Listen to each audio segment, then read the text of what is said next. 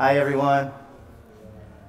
I've been vegan for about 10 years, but one thing I could say, when you eat raw vegan like tonight, I don't always eat raw vegan, you realize you've been constipated your whole life and you didn't know it. How many people are vegans in this group, in this room right now? Raise your hand. How many pre-vegans? How many people never raise their hands no matter what? Raise your hand. Okay. There's always a few in the group. Welcome to my presentation on Have Laptop, Will Travel. It's been said that writing a book is the hardest thing, hardest thing to do, the closest that any man will ever come to childbirth. Say that writing a book's the closest thing that any man will come to childbirth. Having no idea what that's like, having no idea what childbirth is like, I have to believe that there's some truth to that. But it was worth it, because my book has become, in the spring it became an international bestseller, #1 in 7 countries, and in this month, #1 in sales in the travel business category on Amazon, has been in the top 100. My book is available in paperback, which we have here tonight, also Kindle, also the Apple platform, and also audiobooks in my own voice. Now, my presentation tonight is about 30 minutes. The audiobook version of my manuscript is about 9 hours. So I'm not going to read you the book. I'm not, as a vegan, not going to read you my 9 hours like on the audiobooks.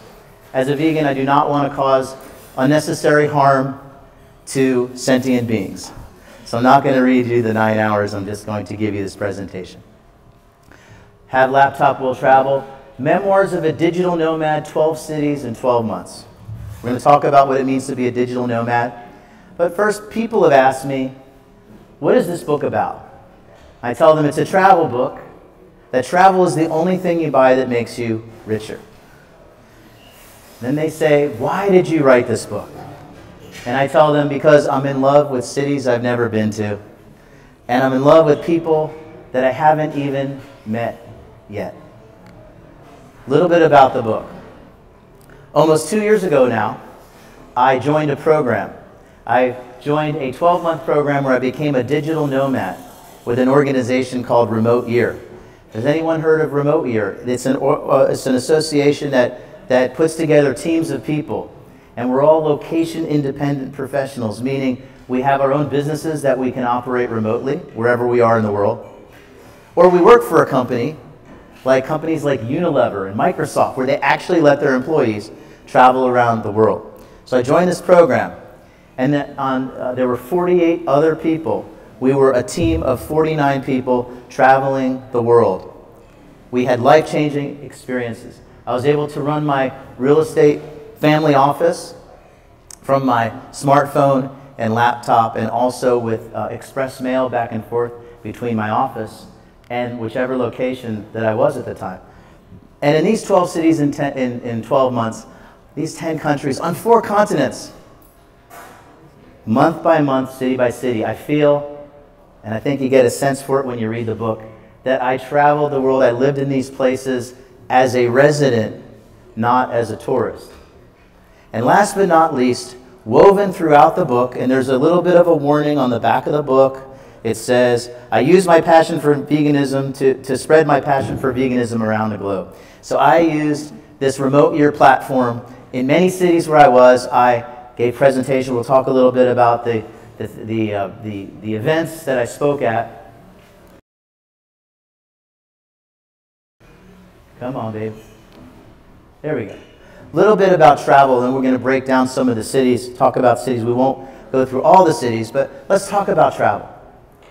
Did you know that they've done research, Pew Research for example, and they found that travel, for folks like us, is the #1 aspiration for people. Meaning, what they want to do, what they'd love to do if they had their way, is to hang up all of their obligations, put all their obligations on the shelf, somehow wish them all away, things that keep them anchored to their homes where they live and work and raise family, and just get on the sailboat, or get on that steel bird and fly away somewhere and go away for a very long time.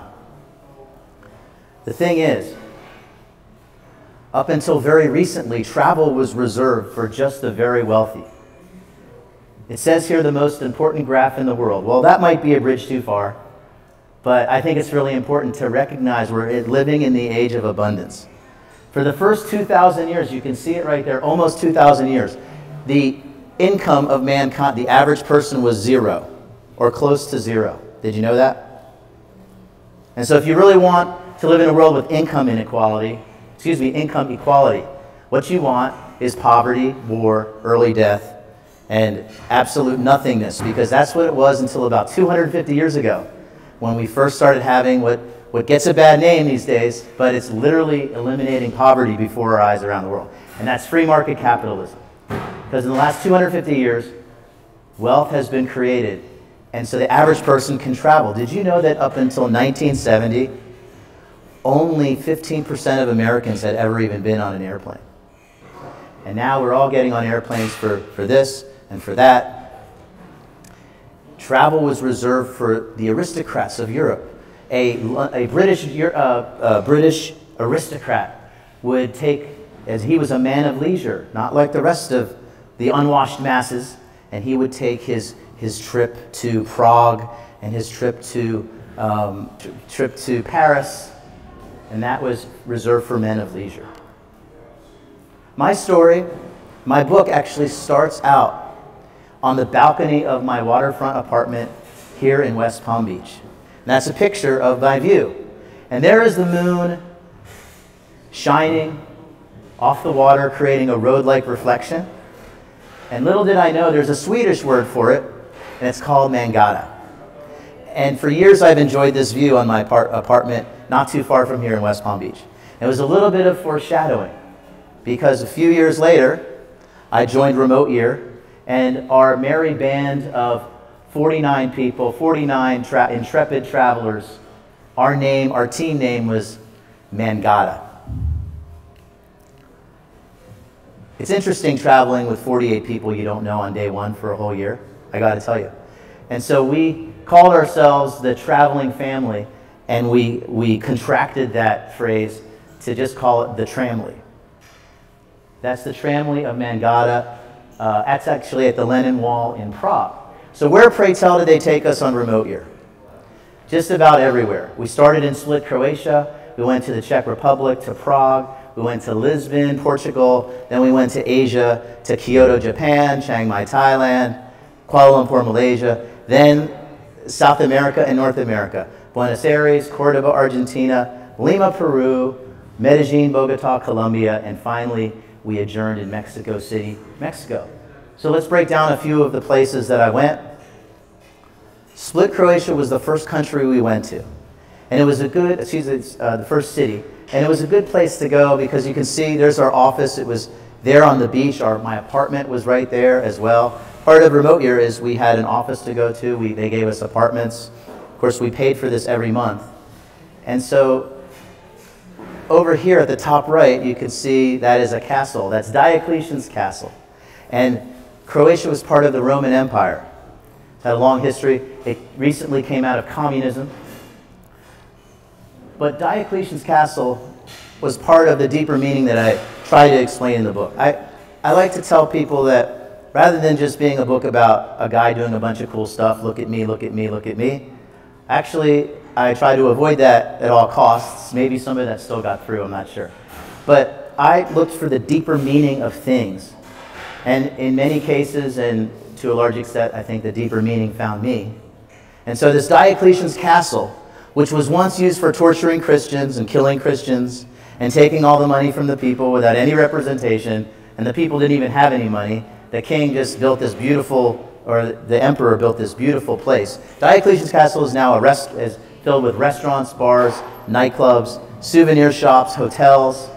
And so I'm sitting there thinking, wow, that represents to me a huge change in the human condition, that it's better for us now than it was, say, back in Diocletian's age, and certainly getting better and more optimistic since communism fell. In our second month, we were in Prague, Czech Republic. It's a post-communist country on the way up, and it says there, spellbinding architecture. It absolutely is spellbinding architecture. One thing that I thought turned out really nice in my book is that each chapter is the city that we lived in for a month, right? And each chapter starts off with, if I can find, a map of where we are in the world, the city we lived in, and then there's also a quote. A quote that came from someone else that tries to set the tone for that chapter in that city that we lived in. And Prague's opening inspirational quote that sets the tone for the chapter, in Prague the quote says, "Some people prefer electronic books because they think paper books take up space. But then your children take up space.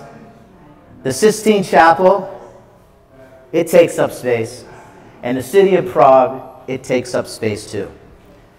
Absolutely beautiful, old world, otherworldly, old world Europe style, if you can understand what I'm saying. It's one of the, actually one of the only cities that did not get bombed in World War II. And then before that, it's one of the only European cities that didn't get completely rebuilt in the 1900s. Because it's so beautiful when you go to this place and you see this medieval, old world European charm. It just takes your breath away. And so we were there in the anniversary of the Velvet Revolution. The Velvet Revolution is called that because communism was overthrown really without any violence or without the shedding of blood. And so we went on a field trip. Remote year, in every city we were in, organized these field trips.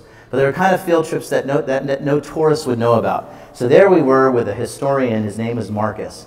And he walked us on the anniversary of the Velvet Revolution. He walked us through the big square where they had a huge demonstration. And as the story goes, the demonstration was organized by students. And it was on a Friday. And so the students wanted to go have their demonstration in the square opposing the current system and opposing communism. But they were going home for the weekend, so they took their laundry. They took their laundry, and they got trapped with the police. There was a melee, and the police beat them with billy clubs, and people went all over the place, and the laundry got scattered everywhere. And it actually looked like a massacre had occurred. But it didn't. But the pictures were taken. The pictures went all over the news around the world. And so the communists actually stepped down just because of that. So you could say in a very real sense, and I write about this, you could say in a real sense that dirty laundry defeated communism in what is now the Czech Republic. And so then we went, in month 3, went to Lisbon, Portugal. And I could talk so much about Portugal. I actually went there this summer for 2 weeks just for holiday because I loved it so much when I lived here for a month.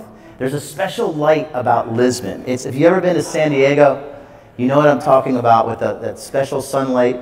But Lisbon actually has I think even a special light. We called it the Lisbon light.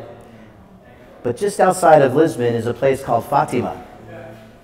And it's a miracle, a very holy place for the Catholic Church.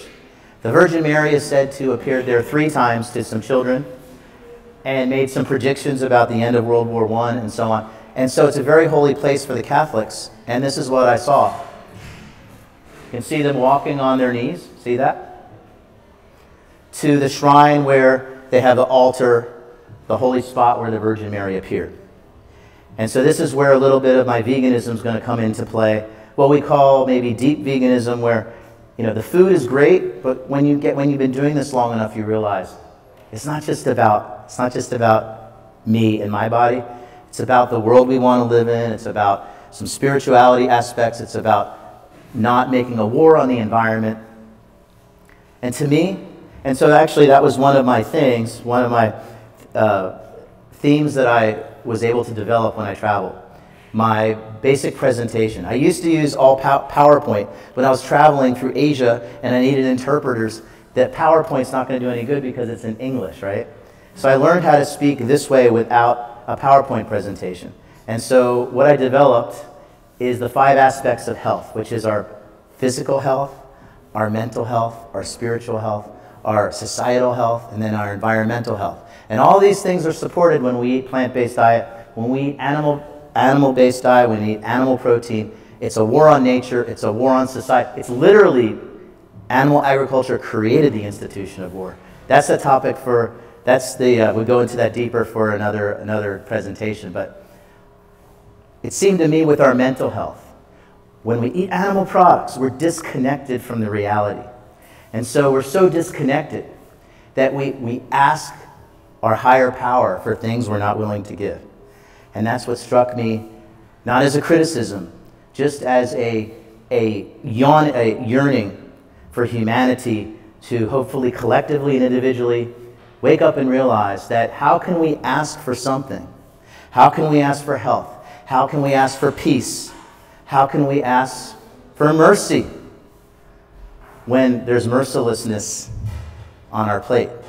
So the idea is that our values that we hold mainstream, liberation, freedom, justice, equality, kindness, respect, compassion, respect for females, all of these things that we hold as mainstream ideals for humanity, it's very important that those ideals are also reflected on the plate. Does that make sense? Is that good? All right, let me hear it. Okay. Thank you. We went to Asia for 3 months.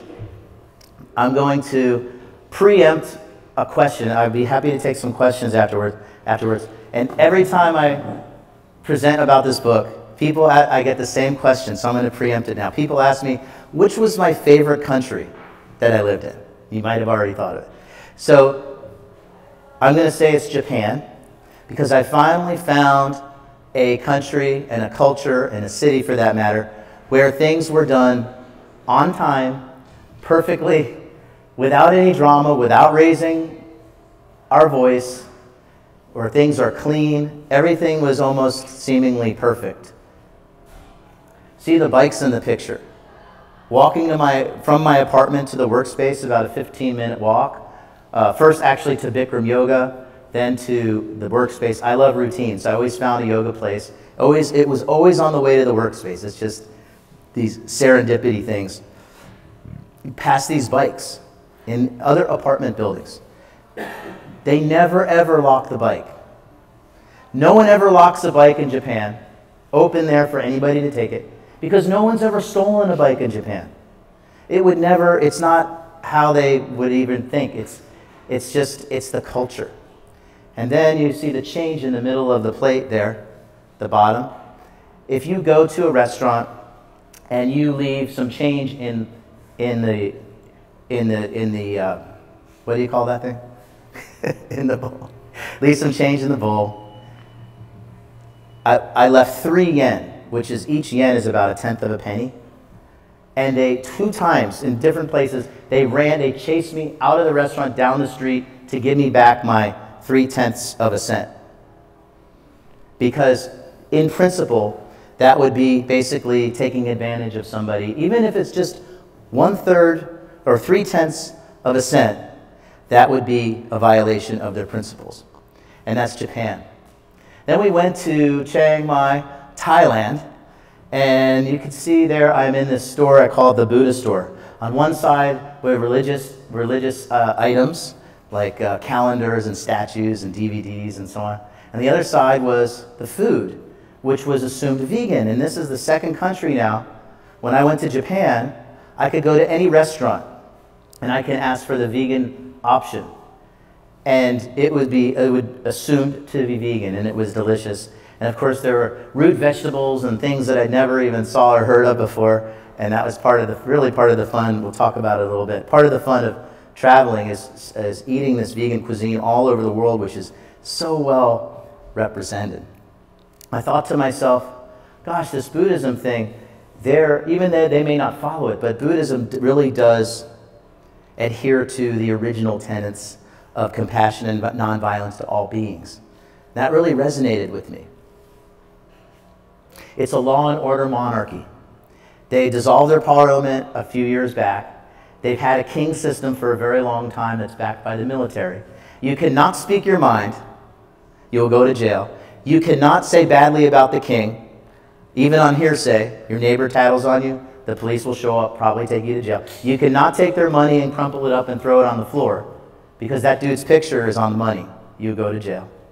I was pulled over in Bangkok. I was frisked. I was asked to get out of a tuk-tuk. I was frisked. They went through my wallet like with a fine-tooth comb, definitely looking for, you know, obviously for contraband or something. But you know what? It works for them. And actually, one of the takeaways that actually happened here when I saw all this orderliness was, why do you need a messy democracy where everybody's fighting over everything when you've got 2,000 years of culture telling them what to do and how to act? And that to me, and so why not just have an administrative monarchy where, you know, you don't have representative democracy? Why would you want that when everything is just the way it is? That was a real paradigm shift for me. Not that I'll always love our system of government and think it's the best, but it definitely opened my eyes to some of that. I gave presentations in Europe, in Asia, in Japan, and Thailand. And this one, actually, my presentation was in the Wildflower Home, a shelter for single mothers. And actually, 10% of the proceeds of this book have gone and will go to this shelter called the Wildflower Home outside of Chiang Mai, Thailand. And so actually, Remote Year has charity organizations that they tap into, so that we get into a city we have a track to run on. So we went to this place, and I was actually doing some manual labor for the second day, if you can believe it. I was shoveling gravel into a wheelbarrow and taking it to the other side of the property because they're doing a project. And it was lunchtime, and I noticed that the young mothers, they're cooking the mung beans. And so I went to the head nun, because it's run by the Catholic Church. And before I finished, I said, I'm a health educator from Hippocrates, and can I hold a sprout? Yes. Like, I didn't finish the sentence. Can I hold a sprout workshop for the young mothers? So I went into Old Town. I found some sprouting equipment. I found a lady selling some mung bean sprouts and some almonds or seeds that we could sprout. And I held you can see in the middle lower slide, I had a little workshop with the mothers. And I didn't say much. I had a translator. I just kept saying, low cost, high nutrition for the children. Low cost, high nutrition for the children. And then I paused a little bit, and I said, low cost, high nutrition for the children. And I think that resonated. I think the organizers and the head nun, that actually resonated with them, because, you know, these nonprofits, they're always trying to save money, right? And I was long gone. Weeks had gone by. We leave Thailand.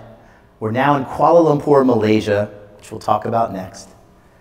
And I get an instant message from one of the organizers at Wildflower, Tyler Rose, and she's sending me a picture of the weeks later of the young mothers making a huge bowl of sprouts, and they had some greens there. And like I said in the instant message, I'm so happy about this, you have no idea. Actually, looking back, you know, having a career in real estate and all the things I know I've done in that space, but looking back, it's going to sound really corny, but this actually has to be one of the greatest accomplishments of my life. Just feeling that. Thank you. But you ain't seen nothing yet. Listen on. It gets better. Kuala Lumpur, Malaysia.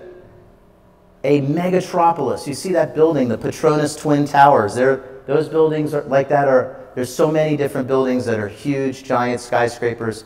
In just a few decades, they went from 1 million to 10 million people. It's a 70% Muslim country.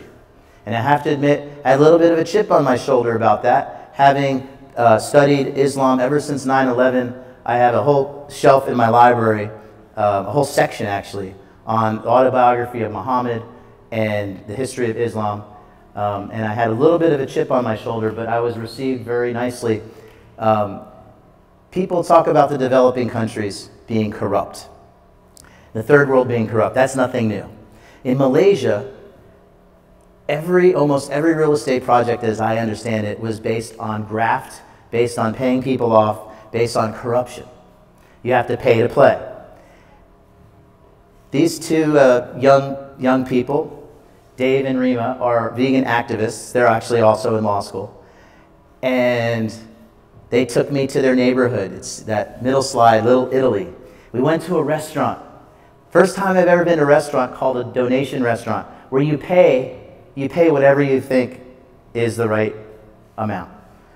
So Dave said, I usually pay 4 ringgit, which is about $1.25. So I figured, all right, $1.25, that's actually a really good deal. And it was buffet too. Can you believe it? Buffet. And all of a sudden we're sitting down, and I thought his mouth dropped open. I thought maybe a cockroach got into his curry. He says, don't look now, but there's a man coming our way. Just smile.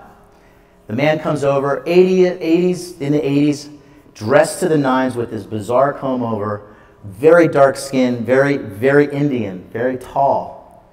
And he said, how do I know you, young man? And Dave said, I don't know you, sir. And it just went back and forth.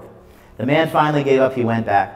He's in the book. He's called Mr. X. He's so dangerous that the editors, once they checked on some things, recommended that we take out his real name and we put him in there as Mr. X. So then I was informed when he was on the other side of the restaurant, Dave told me that he was involved in a $100 million corruption scheme to build a hospital for the Indians.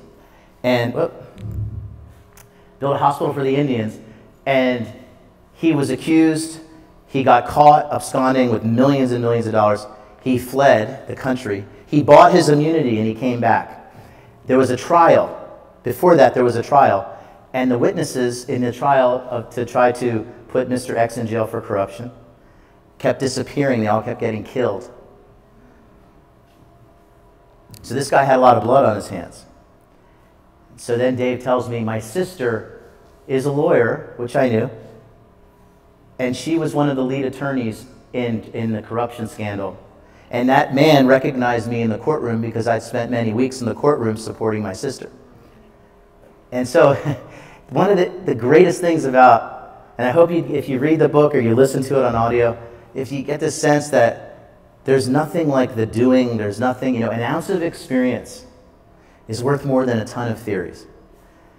And that was some of the driving stories that actually compelled me to want to write a book, because I felt like it was just so real, and it was something that I didn't read in a book or something I didn't see on the news or on TV. It was actually really personal, experiencing it firsthand. In this month in Kuala Lumpur, I gave 5 lectures. They organized 5 events for me. One of them was they flew me to Kathmandu, Nepal, from Kuala Lumpur, where I was the keynote speaker at the Asian Pacific Vegetarian Congress. And I did my thing. By then I had my 5 principles of health: our physical health, our mental health, our spiritual health, our societal health, our environmental health. I did that like I could do it if I needed to do it, tomorrow or tonight. But we won't do that tonight. And then there was the farewell party in Kathmandu. Everyone, the organizers and some of the guests and some of the other presenters, and there's music. And they're also singing. They're on the table. They're giving speeches. They're eating like they're going to the electric chair tomorrow. And all of it was done without alcohol. And in Nepal, they really don't drink too much. In Malaysia, they really don't drink too much. And so that was that was actually a breakthrough. I actually write about it in the book. People are always surprised. They're like, oh, you're a vegan and you drink wine? I say, well, I'm a vegan, not a saint. So it was that month I actually decided to go dry, not drink wine, because we're in a Muslim country. I wanted to try to see what it's like. But all this socializing and partying was done without alcohol, and to me that was very interesting. It was a breakthrough for me. So I had a great weekend in Kathmandu. I'm on the airplane. We're on the runway. We're turning the corner to face the other way to hit the jets. And nothing prepared me for what happened next. I heard a big explosion. I thought that our engine had exploded. Then it didn't seem that happened, and then the stewardess points out the window and says, there's been a crash.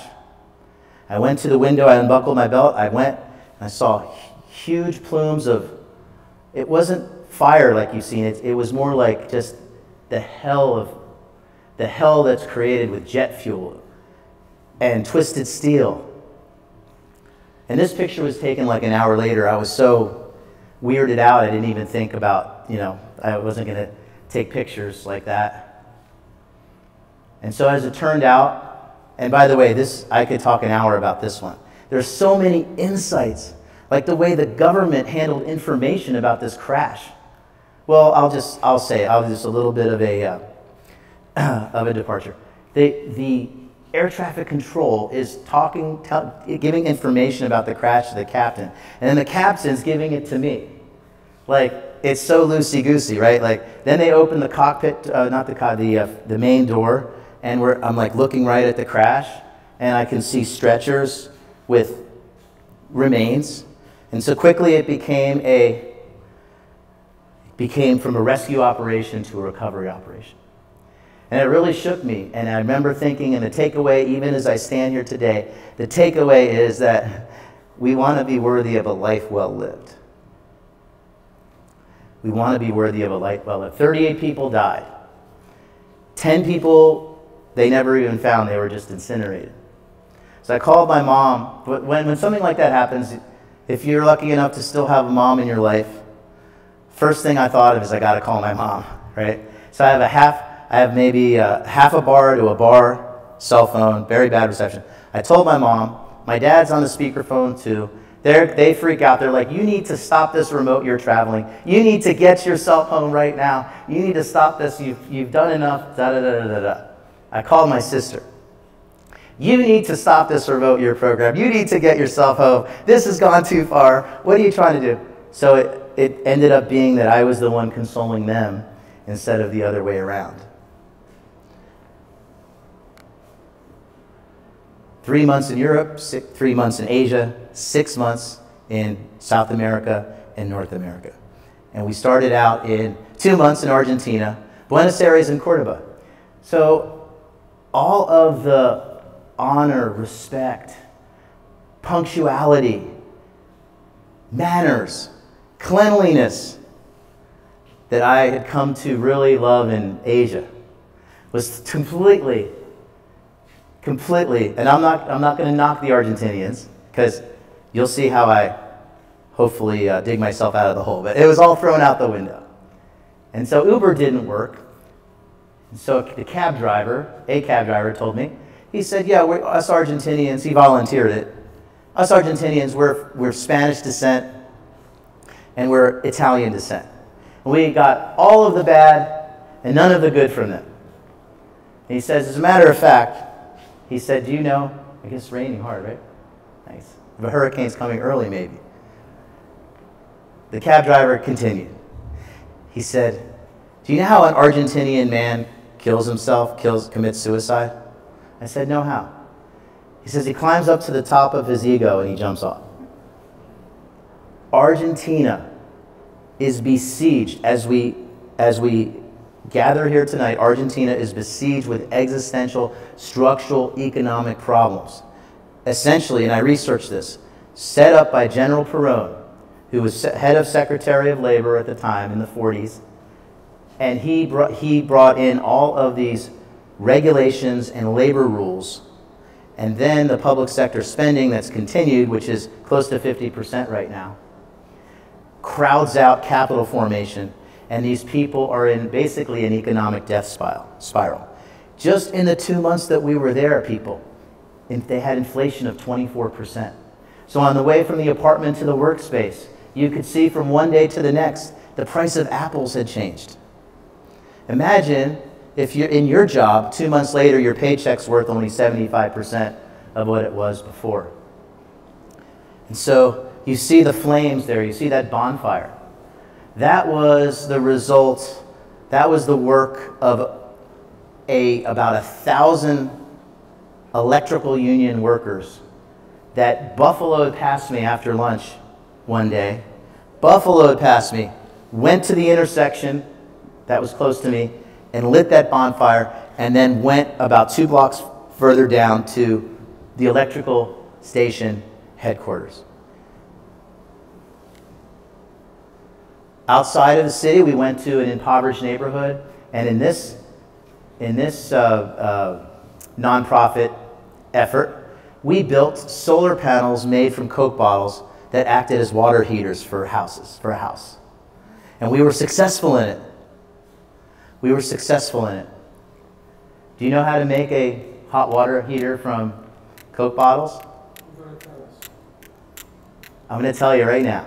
You take a empty beer can, you squash it flat, you paint it black, you stick it on a popsicle stick type piece of wood, and then you take that flattened Coke can painted black, you stick it inside a 1 liter Coke bottle that's cut in half, and then you take the 1 liter Coke bottle with the beer can inside, and you stick all of that inside a 2 liter Coke bottle cut in half, and then you string them together with a PVC pipe, and you string them together and you make the cell.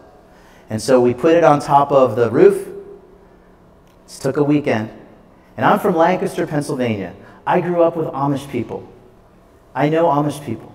And so if you know anything about the Amish, they can build you a barn in 3 days. And they raise that wall with the ropes, and so it was like, for me, it resembled like an Amish barn raising. We raised the water heater. We put the water in the one end.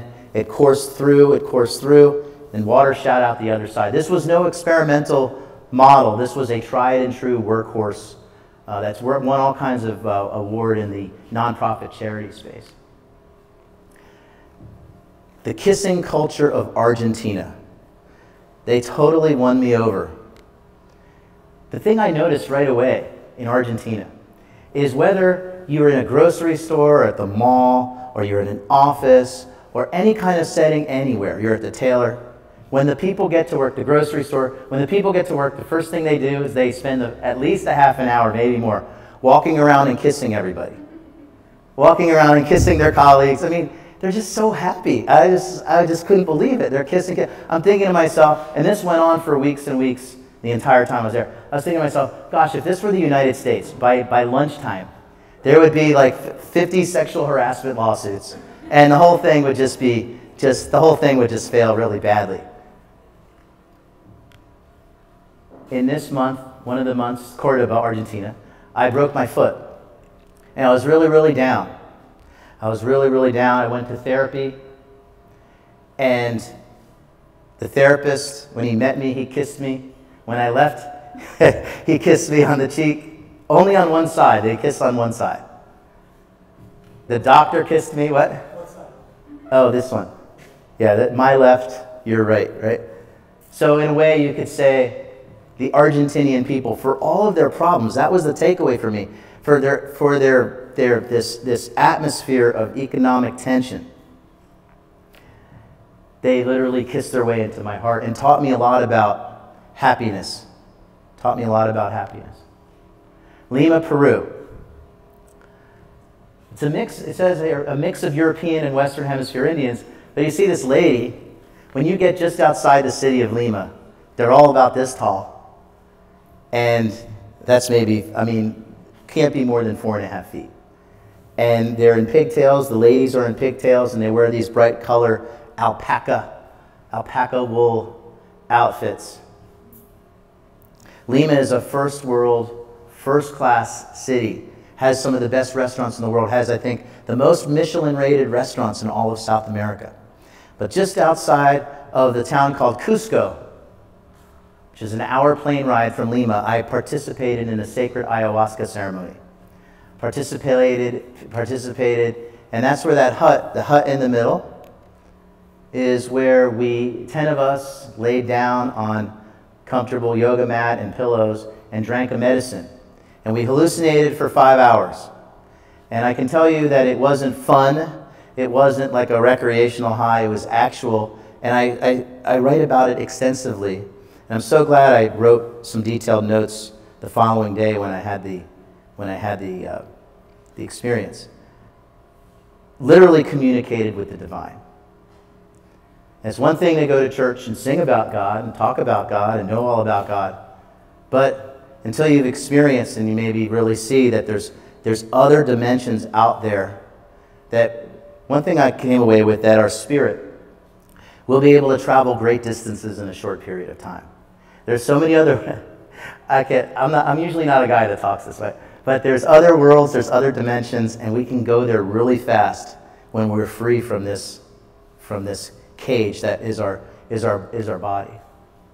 Finally, We adjourned in Mexico City. Before that, we were in Colombia for 2 months. You can ask me about Colombia, or you can read about it in chapters 10 and 11. CDMX. Anybody know what that stands for? Can you say it in Spanish? Ciudad de Mexico, City of Mexico. CDMX. And there's our group. We started out 49 on day 1, and we ended with about 30 people. And it's interesting, people leave because life gets in the way. People lose their jobs. People miss their girlfriend or boyfriend. People realize this travel thing wasn't for me. When you get to chapters 8 and 9, you realize it in my book, you realize I'm blown, I'm just spent. I am just tired of traveling. I want to get home, but I made a deal with myself. Some people just quit. And there's actually a group of us that were like the, I guess a little bit of self-righteous people that proclaim we're not quitters and we never quit. So that was one of the driving forces for me to just hang in there for 12 months. Did you know that this city of 20 million people is built on a lake? And that because it grew to 20 million people, they had to make space, they had to make land. So they filled in clay on this land. And therefore, the buildings are all messed up. One building's this way, one building's leaning that way. And on top of that, or actually underneath it, but figuratively speaking, on top of all that, right? The city is on these tectonic plates that are constantly at odds with each other. And so Ciudad de Mexico gets 20 earthquakes a day, counting tremors. I don't list it here, but maybe I should write it out. The signature feature of the Mexican people, I learned, is to please you. The signature feature of the Mexican culture is to please you. And I asked somebody, my brother-in-law's family lives there. I asked him, I feel like the signature feature of the Mexican people is to please you. He said, you know what he said? Without even hesitating, he said, thank you. That is actually something that we pride ourselves on. And I thought that was really great. Vegan food around the world. Well, you guys know Andy Ronan. He's a colleague here, Dr. Andy. So he has said that 3 people, and we're going to wrap it up, and I'll be happy to take some questions and also sign books for you.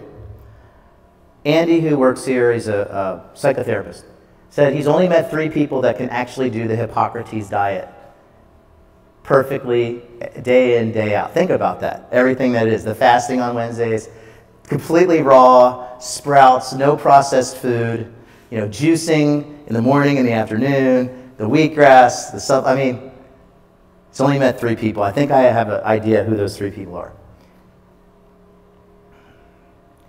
So the answer is, where I'm going with this, is I didn't exactly eat the Hippocrates diet when I was traveling. You know what I used? You guys heard of Happy Cow? It's an app for vegans, right? And wherever you are in the world, you punch it up, and it brings up the vegan restaurants or restaurants with vegan options. You can write reviews. It's like Yelp for vegans.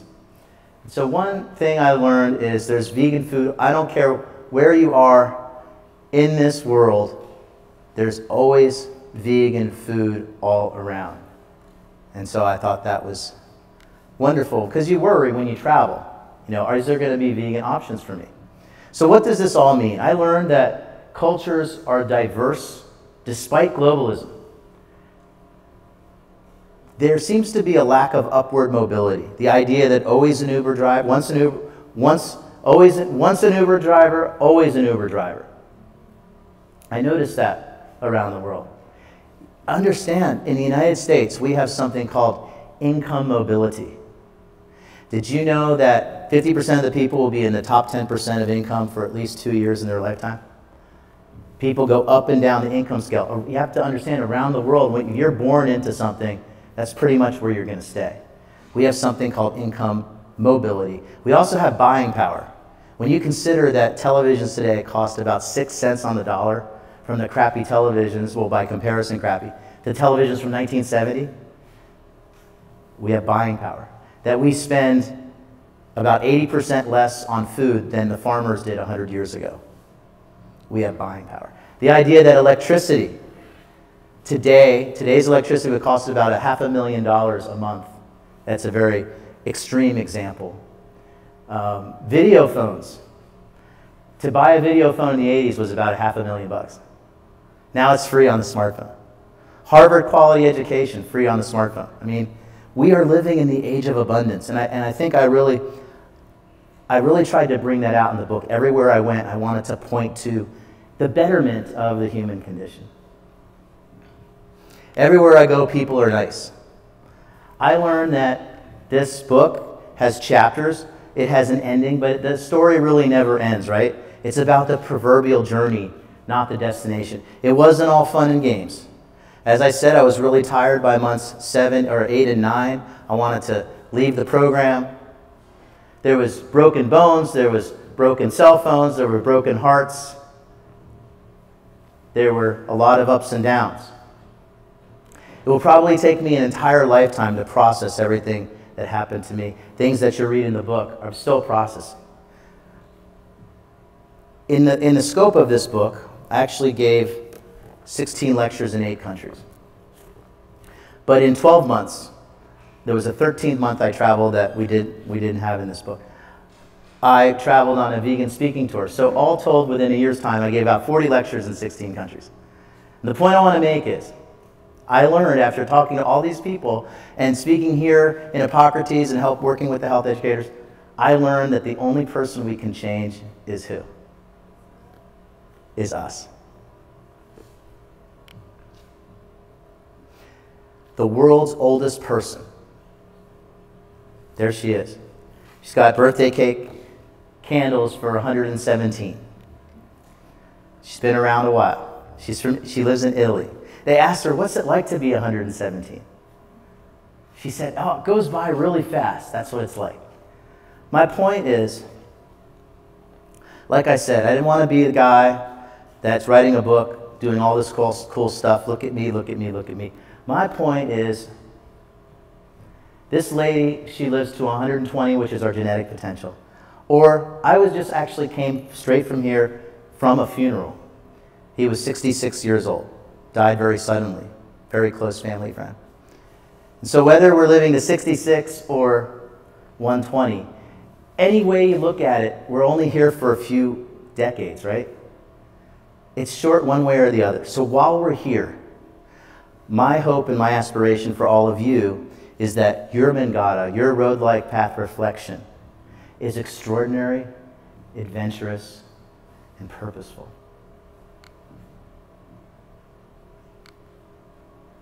And that's Have Laptop Will Travel. Thank you.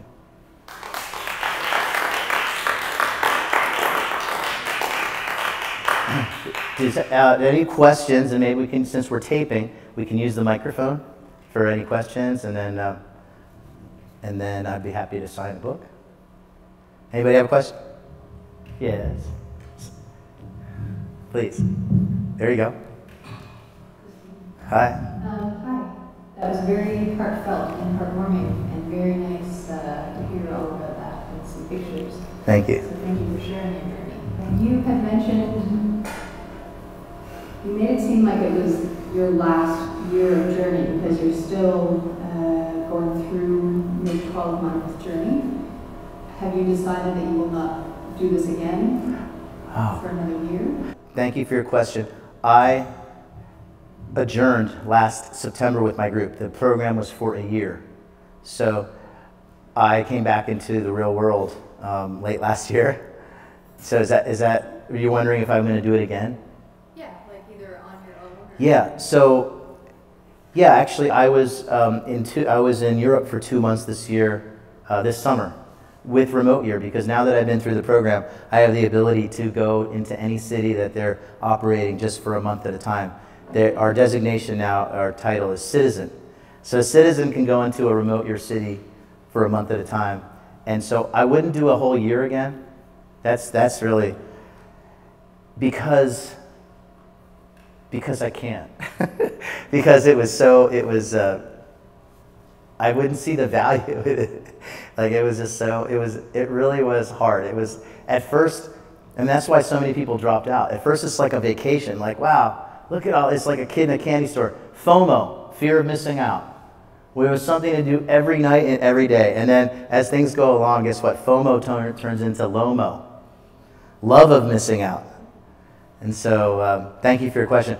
I'll always love travel, but I feel like I did it and there's like nothing more to do in that idea. But I'll always travel because it's the only thing we buy that makes us richer, right? And I'm in love with cities I've never been to and people I've never met. So thank you. Yes, sir. How are you? Oh, no, just hold it down. Yeah, I have a question. Okay, please. My curiosity would be financially, how do people go through the process of living their reality and just go traveling for 12 months? Yeah. How financially stressed out, what are the costs that you need to do? Great, thank you. Great question.